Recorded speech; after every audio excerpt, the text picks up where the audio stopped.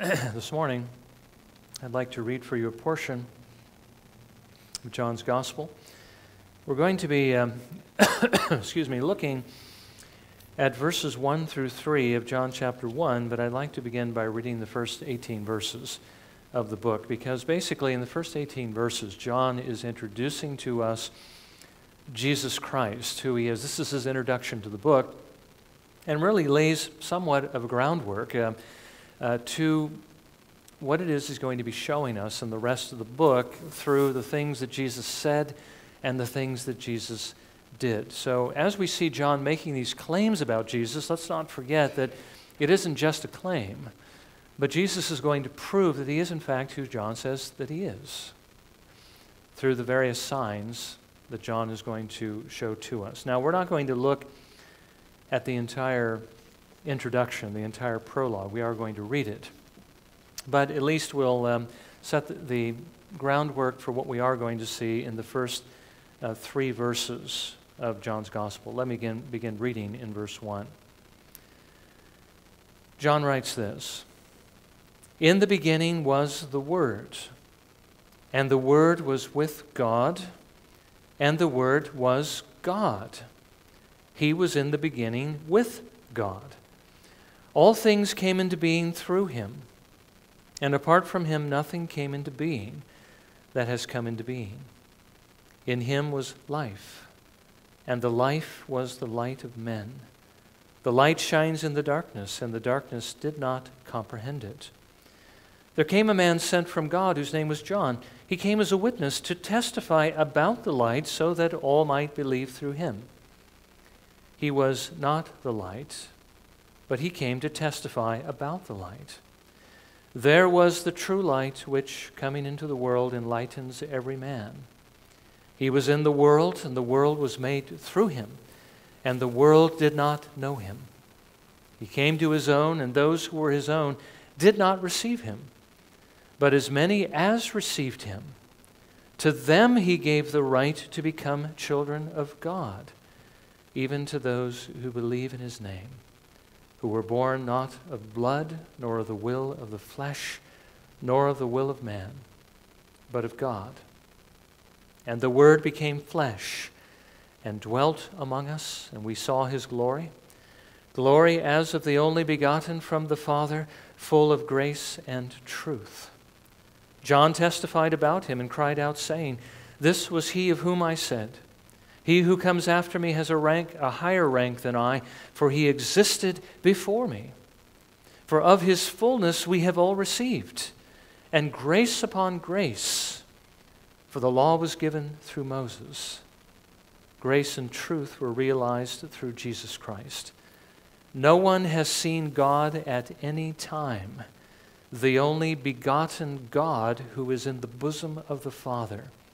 He has explained him.'" Now, again, that ends the reading of God's Word this morning. We're going to be looking at verses 1 through 3, but one thing we need to bear in mind as we go through these first 18 verses, they are kind of theologically loaded. They're kind of full. This is one of the reasons why John is a difficult book to understand, because there is a lot of theology going on in here, and not just the straightforward accounting of some of the things that we see in the other Gospels. So if we do get a little bit heavy on theology in this particular section, I do want you to understand it's not the entire book. The entire book isn't like that, but these particular verses are.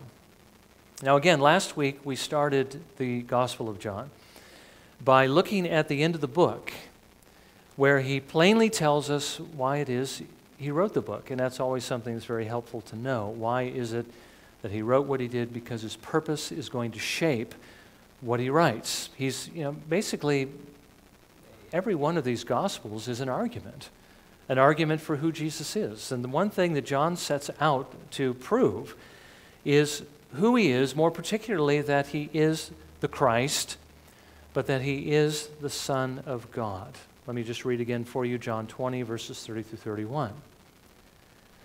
"Therefore many other signs Jesus also performed in the presence of the disciples, which are not written in this book. But these have been written so that you may believe that Jesus is the Christ, the Son of God, and that believing you may have life in his name. Now, during his ministry on earth, Jesus did many things. So many things that John says the world itself could not contain the books that would be written if they were written down in detail. But John selected certain of these works, which he calls signs, and he wrote about them for two reasons: that you may know who Jesus is, that he is the Christ, the Son of God, and that believing you might have life in his name. Again, not physical life, you have that coming into the world, but that you might escape spiritual death, the death you come into the world, the judgment of sin, and that you might live eternally, as we saw last week, what eternal life is, a quality of life and a duration of life, that you might live forever in heaven. Now let me just remind you of three things we saw last week. First of all, that John didn't just claim that Jesus was the Christ, the Son of God. And you know what? Jesus didn't just go around saying that he was without offering proof. John shows us by writing down his eyewitness account of what Jesus actually did to prove to us who he is. The miracles that he performs, the signs, validate his claim to be God in human flesh. Second thing, we saw that this is who the Messiah is, who Christ is. He is the Son of Man. He is the Son of David. He is the Son of Abraham. But he is also the Son of God. And again, this is the Christ you must believe in if you are to have eternal life. You must believe that he is God. And thirdly, we also noted that believing is more than just accepting the facts. It's more than just knowing who Jesus Christ is. It's more than just believing these things are true, that he is who he said he was and that he did what he said he did.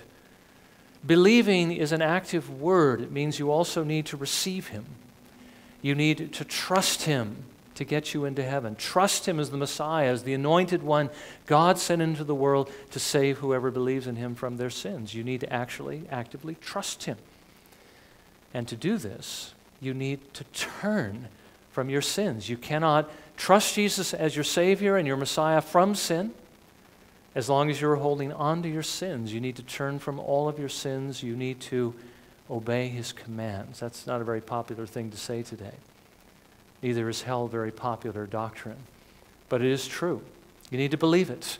And you need to submit to this one who is the King of Kings and Lord of Lords. You need to obey him. And again, remember what it is you must obey, what it is you must turn from. Sin as he defines it.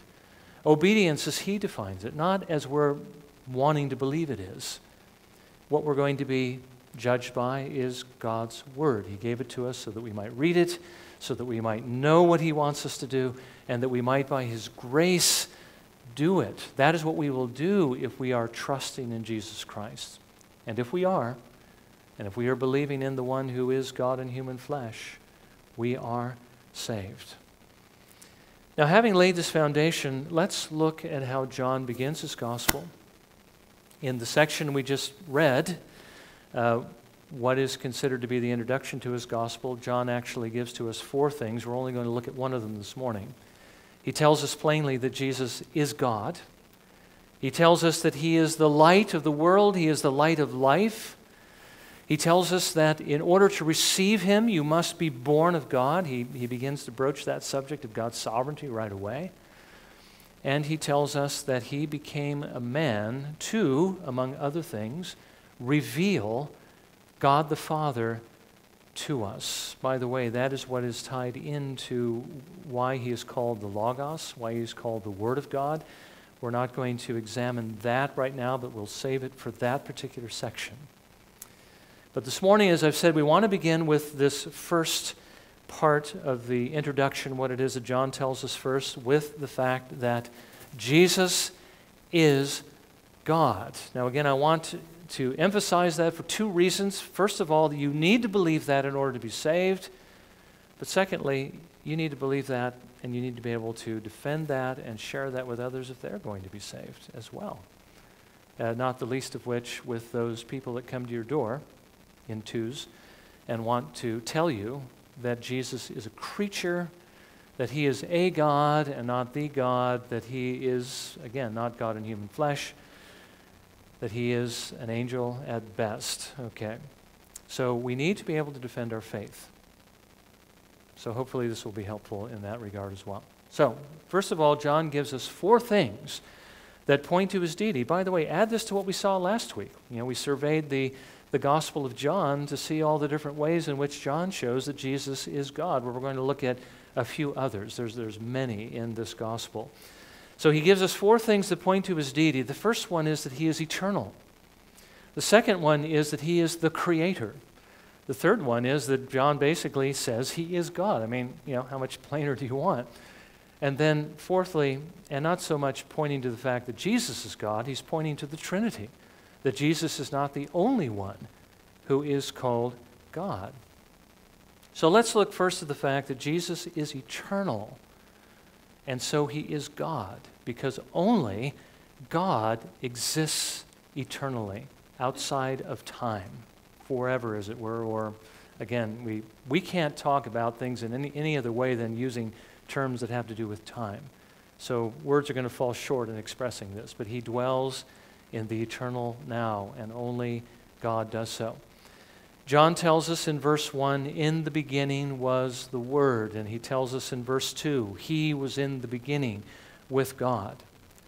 Now, what is this beginning that John is referring to? Well, he's referring to the same beginning that Moses wrote about in Genesis 1:1.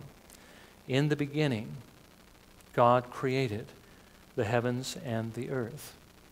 What he's talking about here is the absolute beginning of all things. He's referring to the point, if we can use maybe that terminology, the point when God spoke and the clock began ticking. That is when time started. When he commanded, let it be, and the whole universe leapt or leaped into existence. He's talking about when, if we can, again, that's a time-bound term, but when only God existed in the eternal now. At that point, before time, the beginning, the Word, he says, was there. Now, I've already told you who the Word is. You know who the Word is, and the reason why you know who the Word is because John tells us who he is in verse 14. He's talking about Jesus Christ. He's talking about his eternal existence as the Son of God. We read in verse 14, and the Word became flesh. Notice that he was existing before he became flesh and dwelt among us, and we saw his glory. Glory as of the only begotten of the Father, full of grace and truth. So who is this Word who exists in eternity? He is the one who came into the world, the one who took your nature on himself to do what God required of you in order to be saved. Again, he's the only one who could have done this. Now, let me just point out to you again, the Bible says there is only one who is eternal, and that is God. Moses writes in Deuteronomy 33, verses 26 and 27, there is none like the God of Jeshurun, who rides the heavens to your help and through the skies in his majesty. The eternal God is a dwelling place, and underneath are the everlasting arms. He writes in Psalm 90, verses 1 and 2, Lord, this is Moses speaking, you have been our dwelling place in all generations. Before the mountains were born, or you gave birth to the earth and to the world, even from everlasting to everlasting, you are God. Now, why is it that Moses, actually writing in both of these texts, is emphasizing the eternality of God? The fact that he never changes, the fact he's always the same, the fact that he has always existed and always will. It's because he wants Israel to understand who this God is, that he has not only made certain promises, but he has the ability to keep them. He is an everlasting dwelling to his people. He is a refuge, as it were, one you can run to when you're in difficulty, one you can always rely on to be there to help you. And let me just say that is what distinguishes him from all the other so-called gods of the world, is that he exists eternally, and therefore you should trust him. Well, John is telling us that Jesus is eternal, but there is only one who is eternal, and that is God, so he must be God. But that's exactly what Isaiah prophesied in Isaiah 9, verse 6. He says, "For a child will be born to us, a son will be given to us, and the government will rest on his shoulders, and his name will be called Wonderful Counselor, Mighty God, Eternal Father, Prince of Peace." Let me just remind you that the name Eternal Father, that Isaiah is not saying that Jesus is the Father, but literally this means the Father of eternity. He is the Lord of time. He is not the Father, but he is the eternally existing one. He is God. The author to the Hebrews tells us the same in Hebrews chapter 1, verses 10 through 12. Speaking about Jesus Christ, he says this, "You, Lord, in the beginning laid the foundation of the earth, and the heavens are the works of your hands. They will perish, but you remain. They all will become old like a garment, and like a mantle you will roll them up like a garment. They will also be changed, but you are the same, and your years will not come to an end." Now again, he is the same eternally. He was the one who was there in the beginning. Now, the author to the Hebrews is telling us, as we're going to see in just a moment, not that Jesus is the creator, but he's also telling us here that he is eternal. That's what we saw last week as well, when Jesus said of himself to the Jews in John 8, verse 58, "Truly, truly, I say to you, before Abraham was born, I am." Before Abraham ever came into being, Jesus already was. But again, he doesn't say "I was," but he says "I am." In other words, he is not bound by time. He was not existing in time. He was existing, as it were, outside of time in the eternal now, even when the clock started. God is not limited or dwelling within time. God is one who is timeless. And Jesus says before Abraham was born, he was in this state of timelessness. As a matter of fact, he's using, again, the very name of God here. I am is the covenant name of God. That's what Yahweh means. Exodus 3, verse 4, "I am who I am." The Lord said to Moses, "You shall say to the children of Israel, I am has sent you." Well, that's exactly what Jesus was calling himself. By the covenant name of God, the one who is the eternally existing one. Jesus says, "I am that one." You see, I am God. Now, Jehovah's Witnesses don't seem to understand what Jesus was saying here. They believe that Jesus is a creature. They believe that he is a creation of God. But I do want you to understand that the Jews knew exactly what Jesus was saying, as evidenced by how they responded in John 8:59. "Therefore they picked up stones to throw at him. But Jesus hid himself and went out of the temple."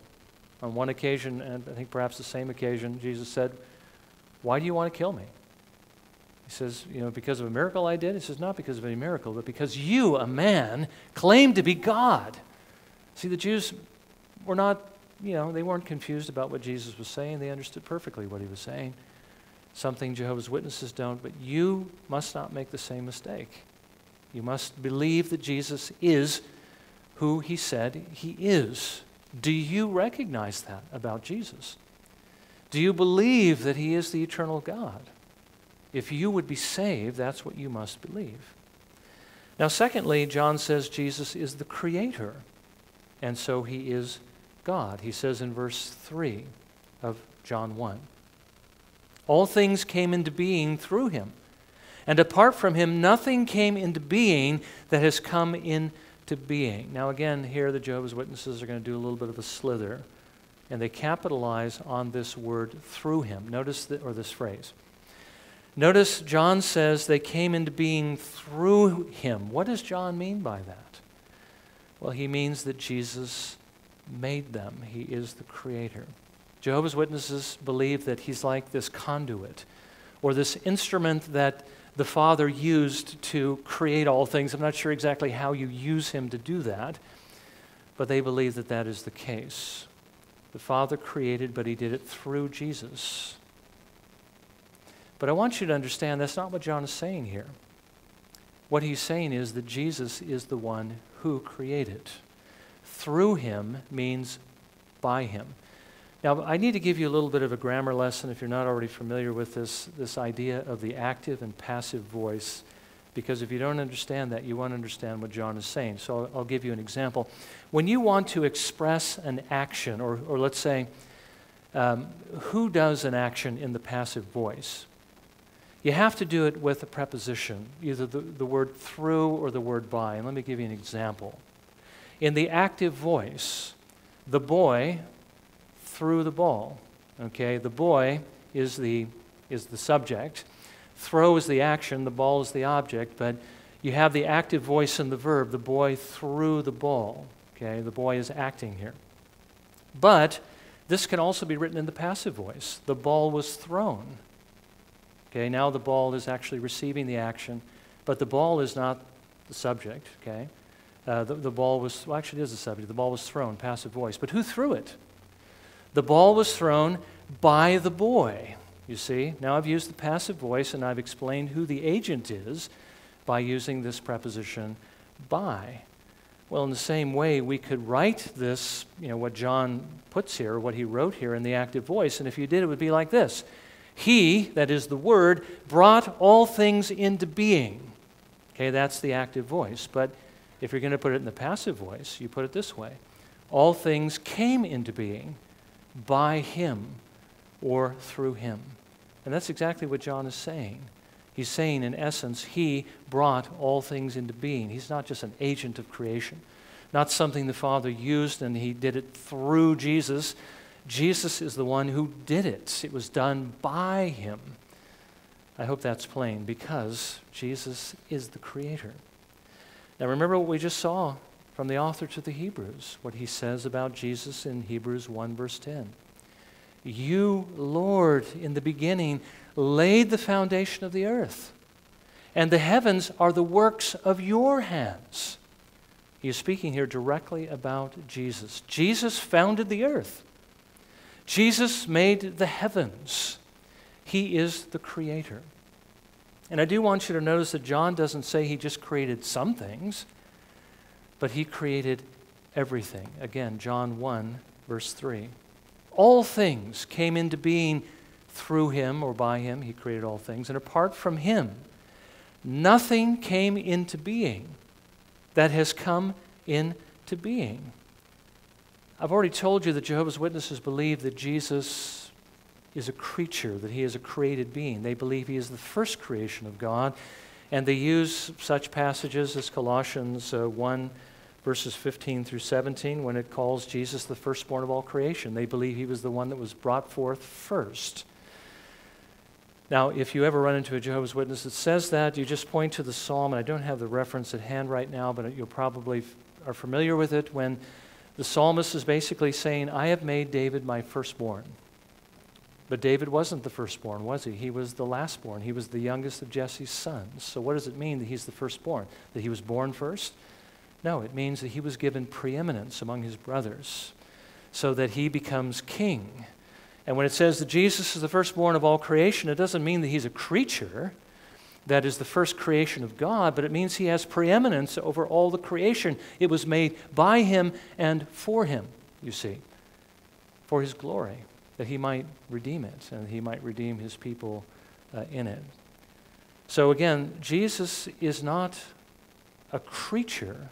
He is the Creator. He didn't create just some things, everything besides Himself. I think the New World, I don't want to call it a translation, but the New World perversion of Scripture that the Jehovah's Witnesses use would say everything besides Him. It's not everything besides Him. He created all things, and He Himself is the Creator, not a creature. Obviously, He didn't create Himself. He is the Creator. Therefore, He must be God. Now, to make this point even plainer, John tells us as much in verse 1.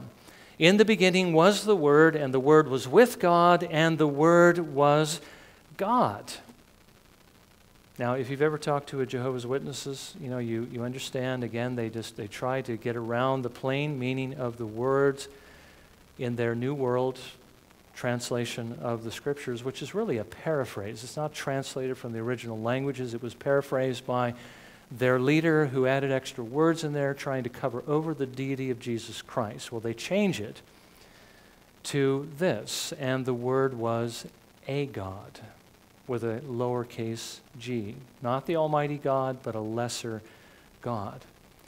Now, not only does that prove too much, I mean, even more than they want to say, because the Bible says there is only one God, and all the other gods are false gods, but it is a complete mistranslation of the Greek, again, showing us that it really isn't a translation, that the one who put the translation or whatever together didn't even know the Greek language.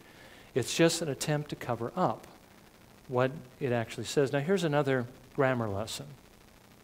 The Greek language has the definite article, like we have in English, the word the, okay? When something is indefinite, they just don't put the article in. Now, the difference between something that's definite and indefinite would mean like this. If we want to talk about a definite boy, a particular boy, one that we're trying to single out among all other boys, we say the boy. And when we want to use something or want to make it indefinite, we say a boy, or a certain boy, or a boy in general. Now, Jehovah's Witnesses believe that when the apostles wanted to point to the Almighty God, the true God, they used the definite article, the God. But when to this lesser God, they used the indefinite construction, as it were. They leave the article out. Just so happens that in the clause, the Word was God, in John 1:1, there's no definite article before the word God. So they believe it points to a lesser God. They believe that it should be translated the Word was a God. Well, again, not only does this prove more than they want to prove, that Jesus is not only not the true God, but that he is a false God, because God says in Isaiah 44, verse 6, that there is only one true God. Thus says the Lord, the King of Israel and his Redeemer, the Lord of hosts, I am the first and the last, and there is no God besides me. But it is, as I've said, an entire mistranslation. Let me just explain this simply, and hopefully it'll be understandable. There's a simple rule in Greek that says when you have two nouns that are put together with a form of to be, is, are, were, was, and so forth, that you distinguish the subject from the predicate by using the definite article.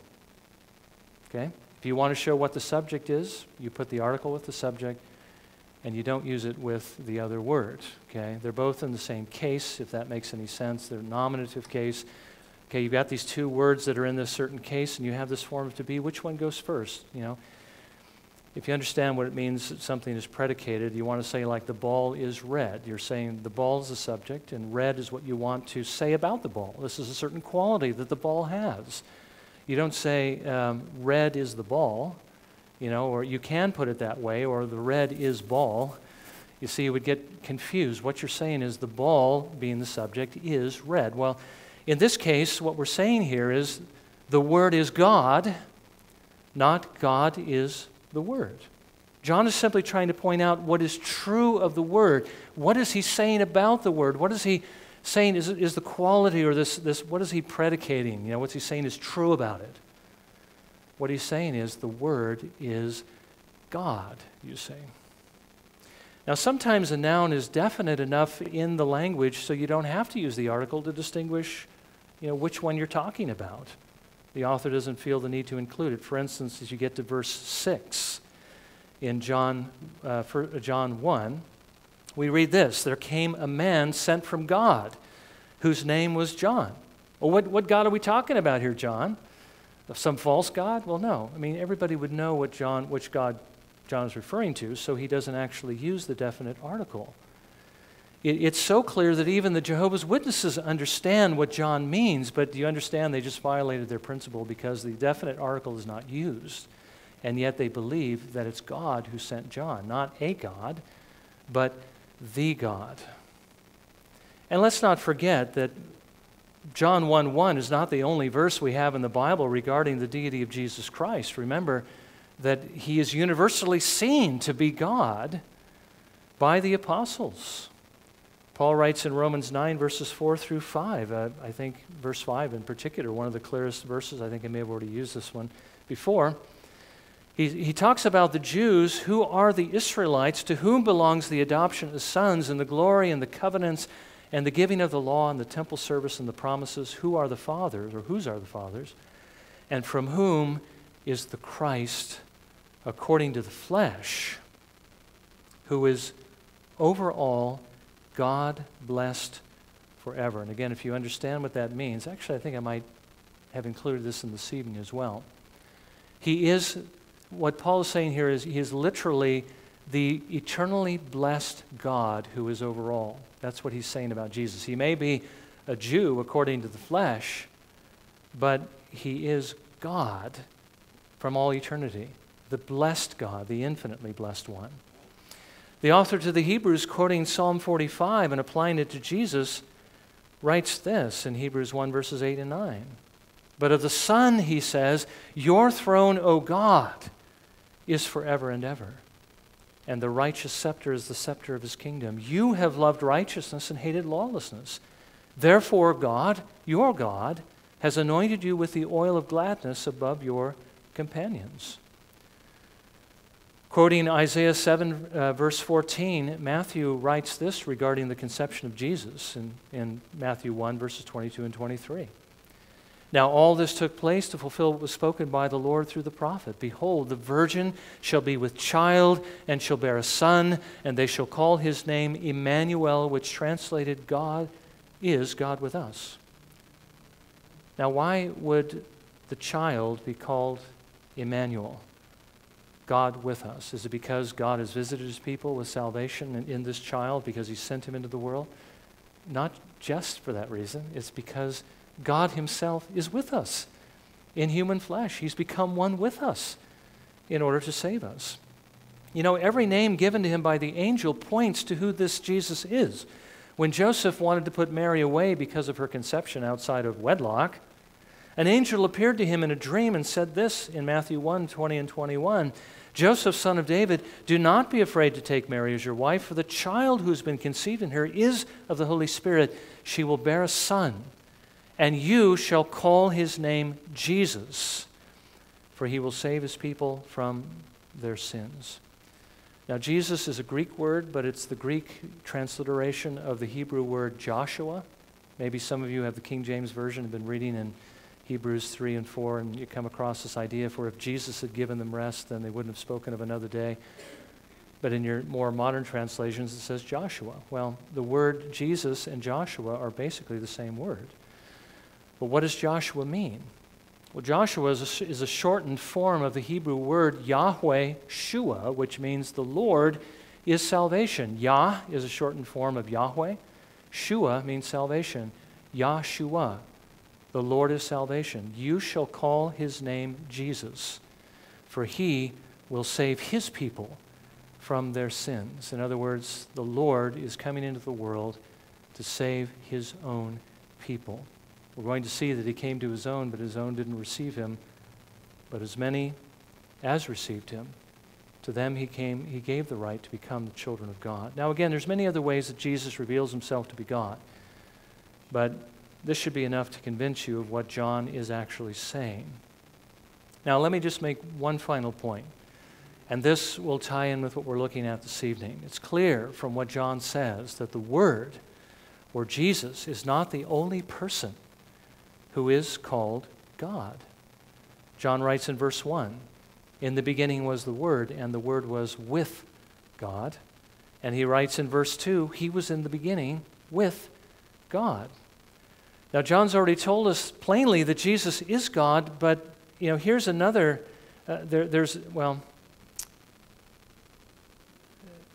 another one who is called God, okay, another person.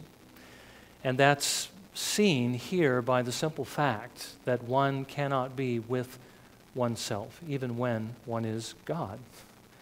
Now, Jesus here is making reference, as I've said, to the biblical teaching of the Trinity, that there is one God, but there are three persons that are this one God.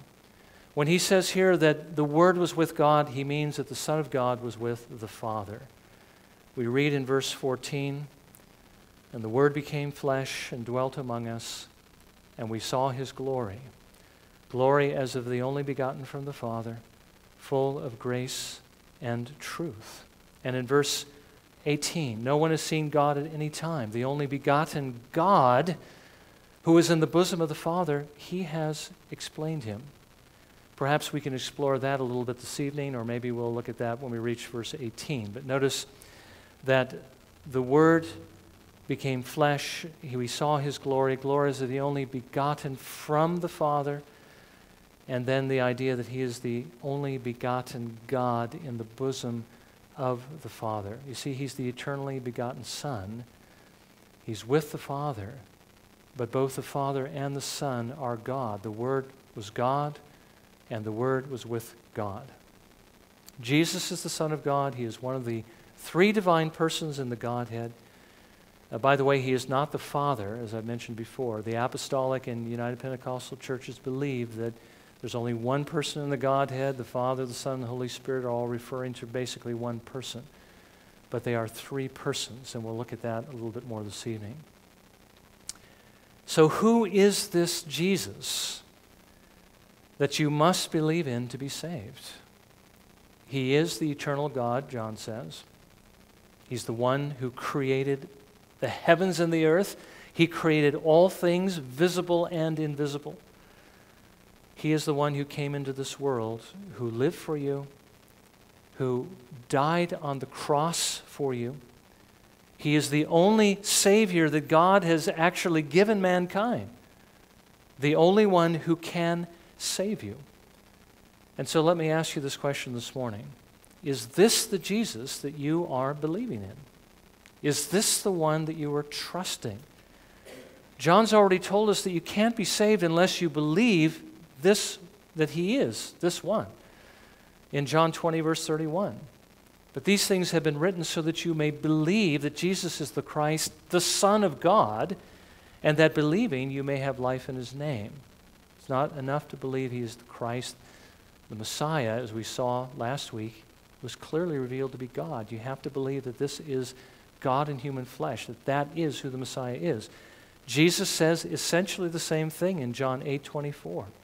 He says to the Jews, "Therefore I said to you that you will die in your sins.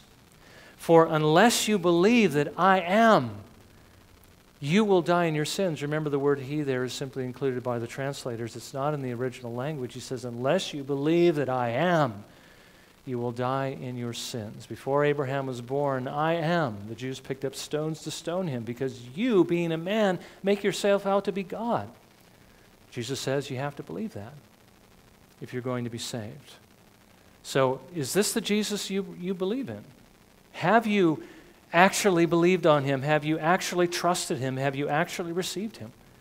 Are you relying upon Him alone to enter into heaven?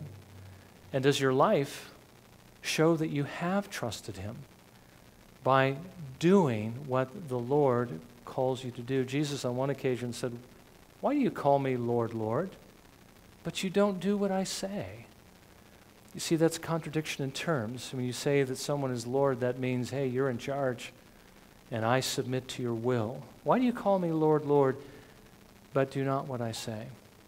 You have to do what Jesus says. If you are trusting Him as your Savior, you must surrender to Him as Lord. And the fact that you are, and you're doing it because you love Him, because you want to do that, because what He tells you to do is actually what you want to do, that is the evidence that you really are trusting Jesus, that you really have been saved by His grace. Well, if you're not trusting the Lord this morning, the Lord invites you to do so. That's the reason why He has ordained that His gospel be preached. Let me close with the invitation through Isaiah. Isaiah 45, verse 22. And again, look at this in terms of who it is that's really speaking. This is the pre-incarnate Jesus Christ, the Son of God. But it is God speaking to you, and He is offering Himself to His people even then, actually to the world. He says, "Turn to me and be saved, all the ends of the earth, for I am God, and there is no other." If you would be saved, you must trust in this Messiah, in this Son of God, God in human flesh. Believe on Him and be saved, all the ends of the earth. Let's bow in a moment of prayer and let's ask the Lord to apply His word to us.